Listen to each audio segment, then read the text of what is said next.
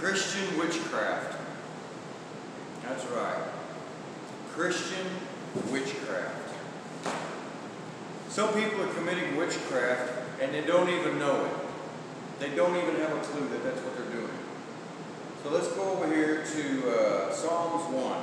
Let's get right into this. Psalms 1. It says in Psalms 1, chapter 1, verse 1, "Blessed is the man that walketh not in the counsel of the ungodly, nor standeth in the way of sinners, nor sit in the seat of the scornful." Let us pray. Father God, I come to you right now that you will please open up our eyes and our ears so that we can see and hear your truth. And please prepare our hearts to receive your truth and to keep your truth.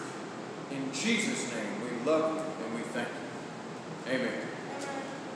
But verse 2, "But his delight is in the law of the Lord, and in his law doth he meditate day and night. And he shall be like a tree planted by the rivers of water, that bringeth forth his fruit in his season. His leaf also shall not wither, and whatsoever he doeth he shall prosper. The ungodly are not so, but are like the chaff which the wind drives away. Therefore the ungodly shall not stand in the judgment, nor the sinners in the congregation of the righteous. For the Lord knoweth the way of the righteous, but the way of the ungodly shall perish." Now, I want to back up just a little bit. The chaff is the skin on the seed of the barley. Back in the time of Jesus, they would throw that seed up into the air, the wind would blow the skin off, the actual seed would drop back down, they could grind that up into a powder and use it accordingly. So the chaff would be raked up and thrown into a pit and burned, see? So, that's the chaff. And the godly, and therefore the ungodly shall not stand in the judgment. Well, wait a minute, you mean the ungodly are not going to be judged? No, the ungodly are not going to be judged. It says it right there in the first book of Psalms. It says right there, "Therefore the ungodly shall not stand in the judgment, nor sinners in the congregation of the righteous." So who's going to be judged then? I'm going to tell you who's going to be judged. You and me. Doesn't the scripture say that judgment starts in the house of the Lord? Absolutely. That's who's going to be judged. Did you make full proof of your ministry? That's who's going to be judged. Right? Let's go to Galatians. Galatians 5. Actually, first I'm going to 1 Corinthians 3, chapter 3. And I want to read this scripture here because it's kind of dealing with the same thing that I'm dealing with. This evening's lesson is called Christian witchcraft. And it's stuff that people are doing on the daily, and they don't have a clue that they are performing witchcraft. Alright? So check this out. It says, "And I, brethren, could not speak unto you as unto spiritual, but as unto carnal, even as unto babes in Christ. I have fed you with milk, and not with meat, for hitherto you were not able to bear it, neither yet now are you able, for you are yet carnal.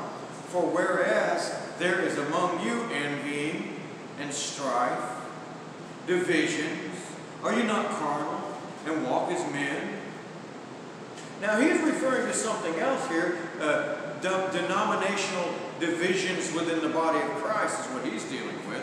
But these things called envying and strife that cause divisions, these things cause anxiety.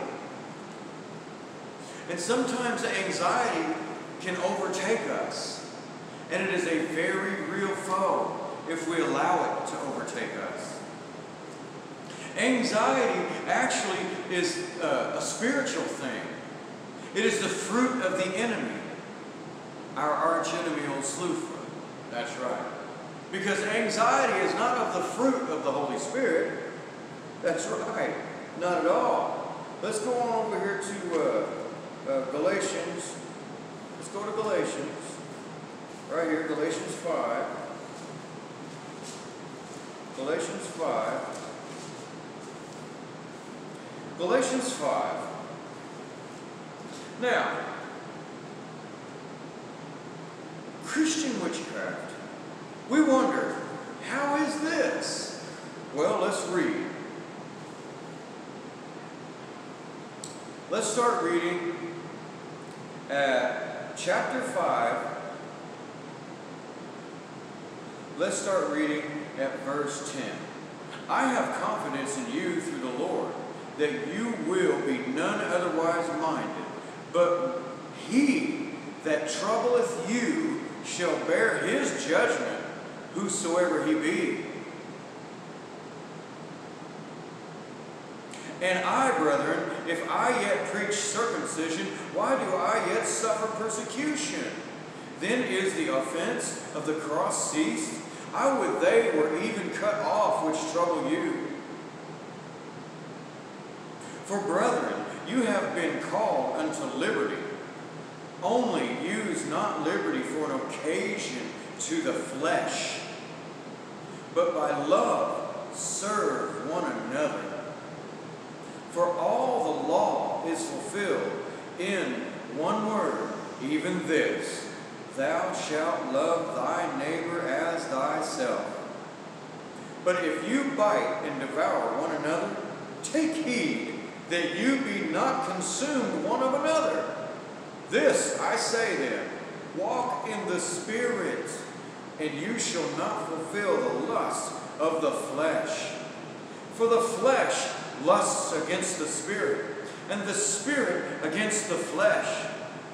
And these are contrary the one to the other, so that you cannot do the things that you would. But if you be led of the Spirit, you are not under the law. Now, the works of the flesh are manifest, which are these: adultery, fornication, uncleanliness, lasciviousness, idolatry, witchcraft, hatred, variance, emulations, wrath, strife, seditions, heresies, envyings, murders, drunkenness, revelings, and such like, of the which I tell you before, as I have also told you in time past, that they which do such things shall not inherit the kingdom of God. Now, if you have anxiety so bad that you have to go to a doctor and talk to a doctor about prescribing you some type of an antidepressant, then you're barking up the wrong tree. Number one, we just read back in the book of Psalms, blessed is the man that walketh not in the counsel of the ungodly. Now, the very first thing that we should do is consult our doctor if we're there asking for help concerning our mind and our heart, if they believe in the real Hebrew Israelite Jesus. And if they believe in Ecclesiastes 12, verses 13 and 14, I believe, or 12 and 13, where he says the whole duty of man is to fear God and to keep his commandments.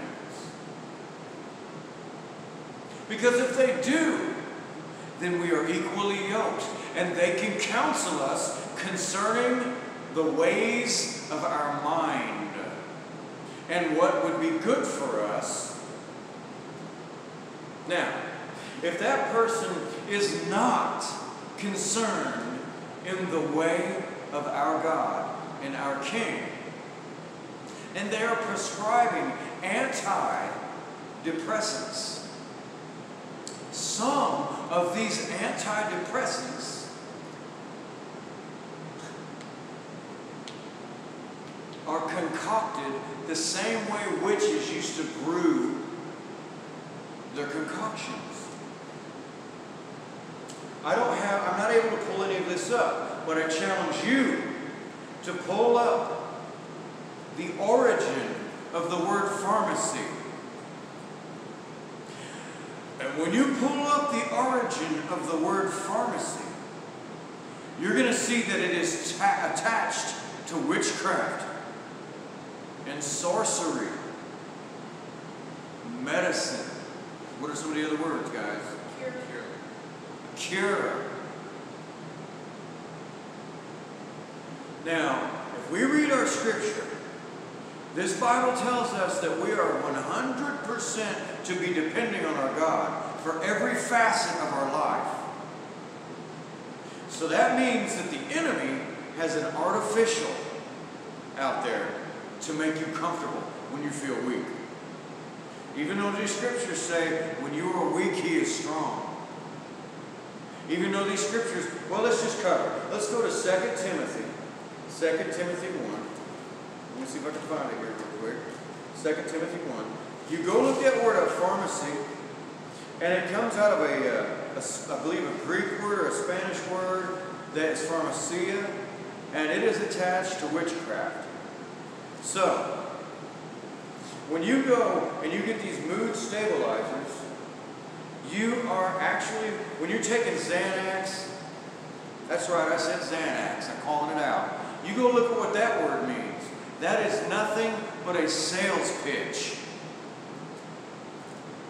You go look at, what are some of these others that they prescribe? Ativan, Vicodin, Xanax, what are some of the others?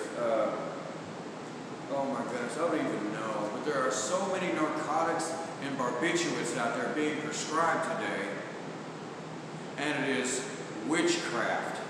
And we think just because a doctor prescribed it to us that it's legit and legal. But little do we know, because we have not been reading the scriptures and we have not seek guidance and understanding from our God and our King. We are practicing witchcraft, and it's a witch doctor that prescribed it to you. They're just not wearing the black hats with the combs and the black dresses anymore. They're wearing surgical clothes and white gloves. So, you know, we got to look at what's going on. It's the same old spell, just a different day. Now, let's look at where our help comes from. When we get under stress, and we're feeling so much stress we think we can't handle it, we need to go see these doctors, and we need to get these barbiturates and these antidepressants and all these mood-enhancing pills when we don't. All we need is the Holy Spirit and our God. Because Jesus says over here in 2 Timothy, where am I at here? 2 Timothy 1 and verse 7 says, "For God hath not given us a spirit of fear, but of power and of love and of a sound mind. Be not you therefore ashamed of the testimony of our Lord, nor of me, of his prisoner, but be you partakers of the afflictions of the gospel according to the power of God, who has saved us and called us with an holy calling, not according to our works, but according to his own purpose and grace, which was given us in Christ Jesus before the world began." He knew your mission. He knew your name, and he already numbered the hairs on your head before the world began. Now, you think he can't take care of us in a time of need? Does he not say in his word that he will never pour on you more or allow more on you than you can bear? Let's go to Philippians. Go on over here to Philippians. Let me show you something over there in Philippians. Philippians, Ephesians, where are we at here? Philippians 4:13 says, Philippians 4:13, where are we at? Philippians, that's Colossians. I done lost my book. Colossians. Where's Philippians 4? And one verse right here. Philippians 4 and 13 says, I can do all things through Christ which strengthens me. Now, if you can do all things through Christ Jesus that strengthens you, then why are we turning to barbiturates and antidepressants? Why aren't we praising the Lord God and getting into His Word and studying and practicing and putting on the full armor of God that we can withstand the wiles of the devil and trusting Jesus, right? Now, we've already seen two witnesses there in 1 Timothy. God's not given us a spirit of fear, but confidence, a sound mind, and love, right? Then we see over in Philippians where we can do all things through Christ Jesus. But we have to believe those things, right? There's no witchcraft involved in that, right? Now, for you breastfeeding mothers out there, let me share a little info for you on this tip. I did a little research just so I can have a well-rounded lesson on this topic. And did you know that the barbiturates and antidepressants and any type of medication you take concentrates in your breast milk? So if you're taking something 1 or 2 or 3 times a day, and it takes anywhere from, we'll say, 5 to 15 days to get out of your system, then how many of those pills are concentrating in your breast milk as you're feeding that baby? Now, that's not an attribute of the Holy Spirit, right? That's definitely not an attribute of the Holy Spirit. I got some family, when they run out of their medication, they get rather hateful. Now, that's not an attribute of the Holy Spirit. Now, is it? So, what would it be an attribute of? That's an attribute of an evil spirit. Witchcraft. That's why people get so irritable and so angry when they don't have their sorcery or their concoction or their brew or whatever they call it nowadays. All right? Now, let's go over here to Psalms 104. Back to Psalms 104. Let's go back to Psalms. Back to Psalms. And we're going to go to 104. 104. Psalms 104. Psalms 104. Father God, please let this camera have enough time on it to record this whole lesson. Psalms 104, verse 15 says, and wine, or wait a minute, verse 14. He causeth the grass to grow for the cattle, and the herb for the service of man. Wait a minute. Did he just say the herb for the service of man? That's exactly what he said. Let me read that again. He causes the cattle, the grass to grow, or he causes the grass to grow for the cattle, and the herb for the service of man, that he may bring forth food out of the earth, and wine that maketh glad the heart of man, and oil to make his face to shine, and bread which strengthens the heart.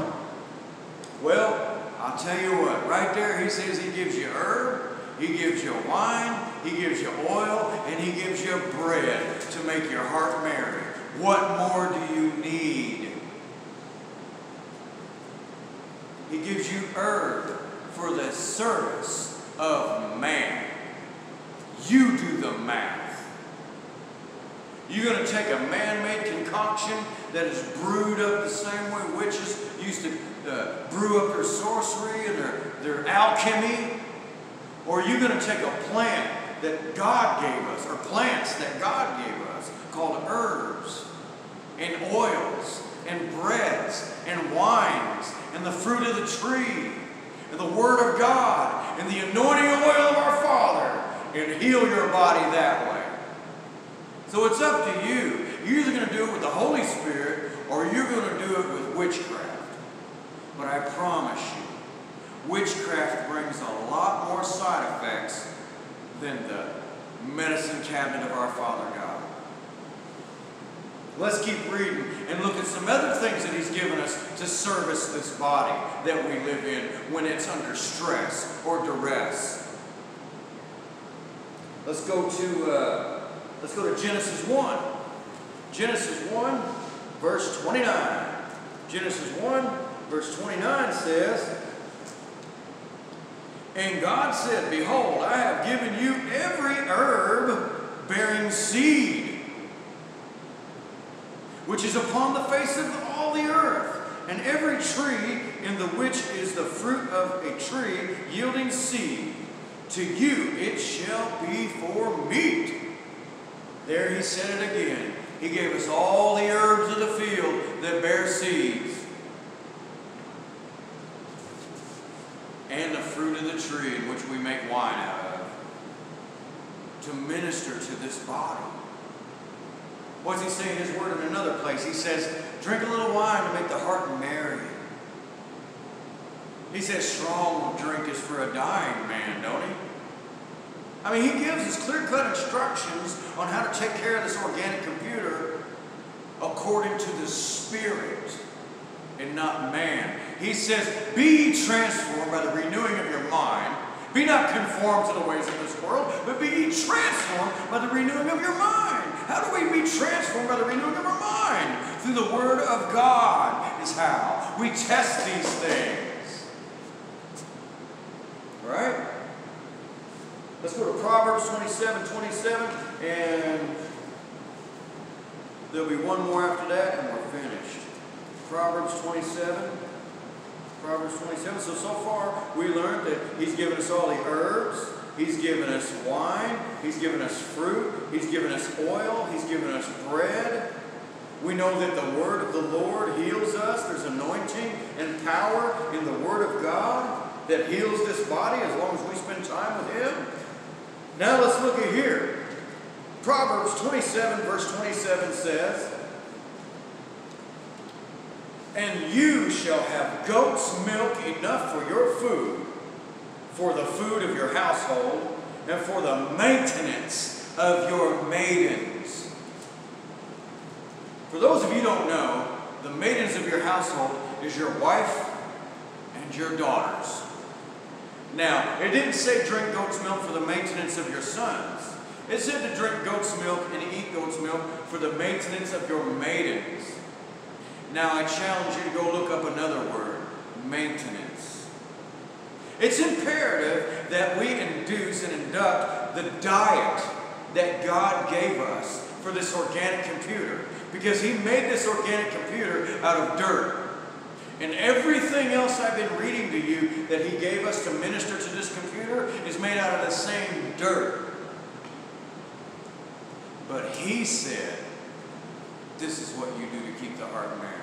I gave you this for the maintenance of your maidens. I gave you the herbs of the field for the service of man. I give you oil to anoint your heads, anoint your feet. You anoint yourself anywhere you need anointed. I give you bread to make the heart merry. And most importantly, he gave us his flesh and his blood. And I hope and I pray that that blood is on the doorpost of your heart.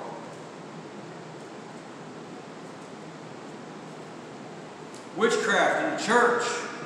Be careful when you go get that script filled.